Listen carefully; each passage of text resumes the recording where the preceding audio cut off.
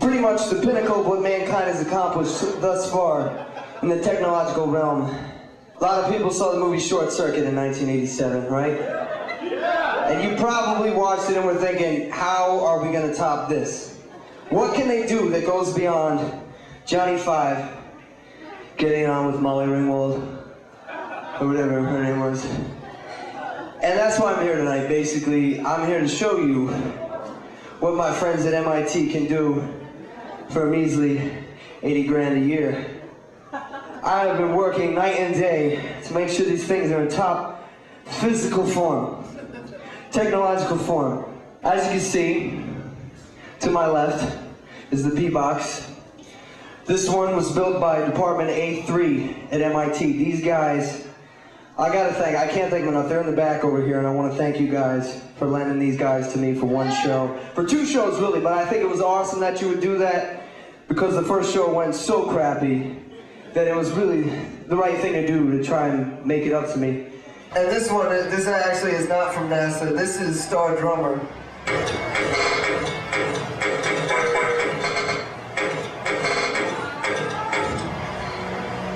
You can see what I can do up here.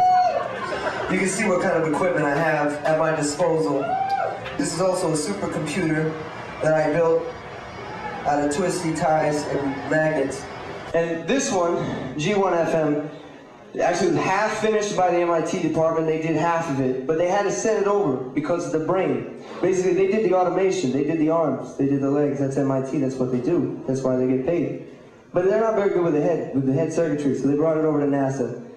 And NASA sat down and was like, these bitches are gonna be easy. We're gonna throw in an HD 1200 and make this shit work. And I said, thanks to my friends at NASA, Buzz Lightyear, Buzz Aldridge, all those dudes over there did amazing things for music. With no further ado, I'm gonna show you what these things can do. Thank you. Boss, you guys are beautiful. I hope you enjoy this show. This is an amazing show. These are amazing robots. I'm an amazing rapper. We're gonna start it on the friendly tip. Because the truth is, a lot of people think that robots and humans can't get along. But they can, people. Just because Will Smith puts out a movie that tells you that some robot is gonna go angry, just because you've seen it in 100 movies doesn't make it so. No. The truth is, you just gotta know some guys at MIT and NASA. You can make a miracle work. Check it. There comes a time when you heed a certain call.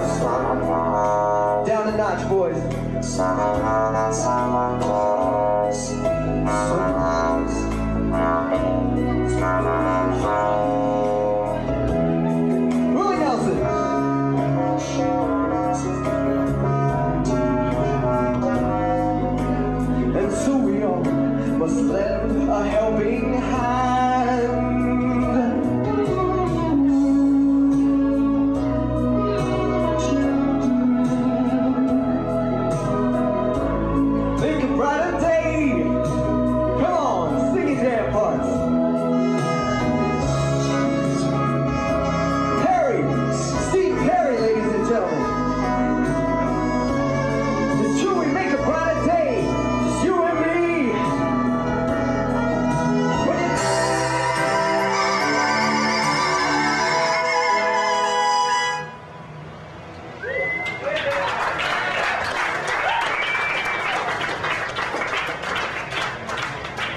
Sorry. I apologize.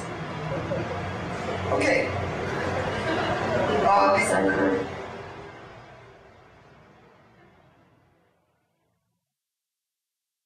Out of torment for the both of us. So Steve Sex's relationship instead of making up for my chick. Only.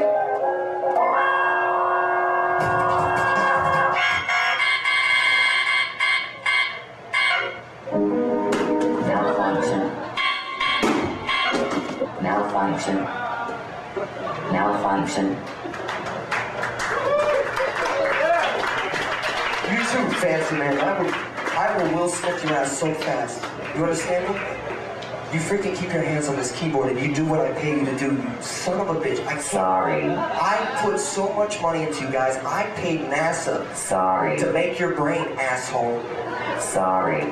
Thank you, NASA. Thanks, G1FM, you penis. I'm going to take over his parts for the rest of the show. I want to apologize for all you who came out to see a technological show and he dropped the ball. But how do I know it's a he? I don't really know. Basically, he looks masculine, he's got broad shoulders. I'm going to take over his parts. I thought I was a pioneer, but every voice is screaming out.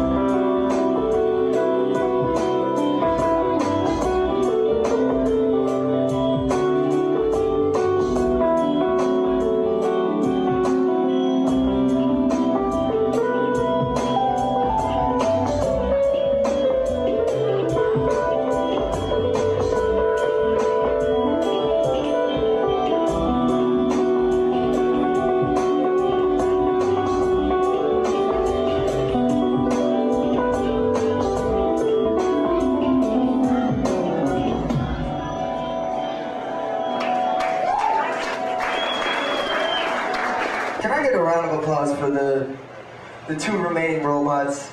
I think Star Drummer held up fantastic in that. I had to turn him off halfway because he always tries to solo. There's some sort of bug virus, but G1FN, my favorite robot because he doesn't look like a bunch of cardboard boxes spray painted silver and taped together, is still standing and I think deserves your love. Mankind and robots can still exist. I'm just saying they can't exist with one called Poo Box. I think that if they build them like this and like the SD over here, I have no problem with continuing to work with these people. If I make you fall in love when you sound, I do fall up on a chair and watch your faces in there in your own target hall. I think it's time to leave a dark remarkable one that takes at least 2 shots to wash it down. So you have to sneak into this club when I play your town, and I can be sure you're breaking things because I'm not around. Comparing the 2 words you'll never say in case I'm found. My heart says it's over, but my hands are moving on, and the stars keep writing themselves. It's like my consciousness is fighting I'm writing my hell. My ears can't hear you coming back. My eyes don't wanna be above. I'm trying to start like